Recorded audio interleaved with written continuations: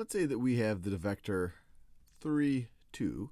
We know that we can express this as a weighted sum of the unit vectors in 2 dimensions, or we could view it as a linear combination. And you could view this as 3 times the unit vector in the x direction, which is 1, 0, plus 2 times the unit vector in the y direction, which is 0, 1.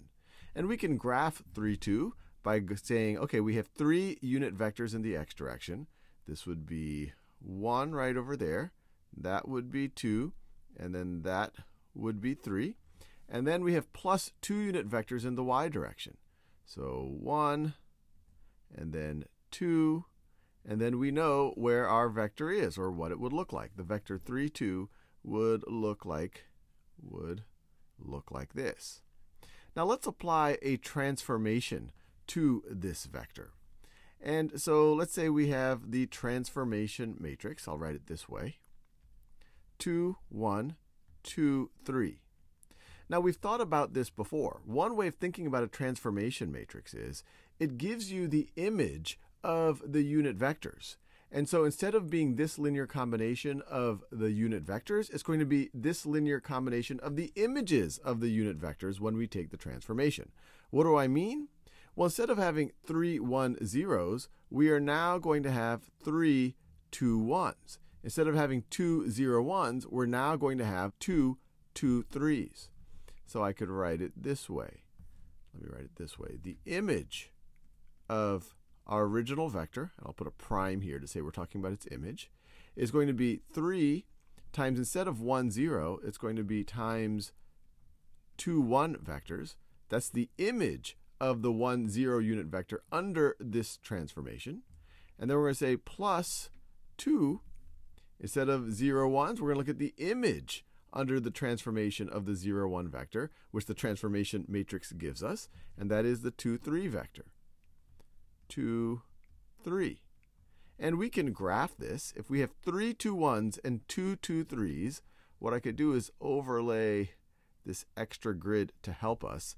So this is 2, 1. That's 1, 2, 1. That is 2, 2, 1s going here. And then we have 3, 2, 1s right over here. So there's 3, 2, 1s. Let me do this in this color. This part right over here is going to be this vector. The 3, 2, 1s is going to look like that. And then to that, we add 2, 2, 3s.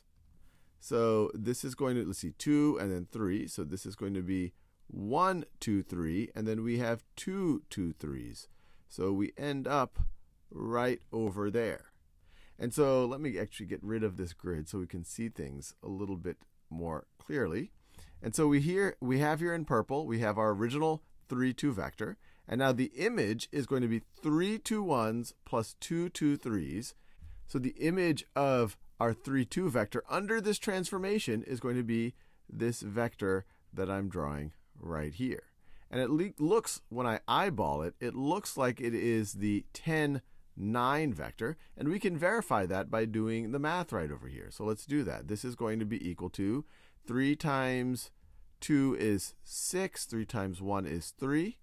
And we're going to add that to 2 times 2 is 4. 2 times 3 is 6. And indeed, you add the corresponding entry. 6 plus 4 is 10. And 3 plus 6 is 9. And we're done.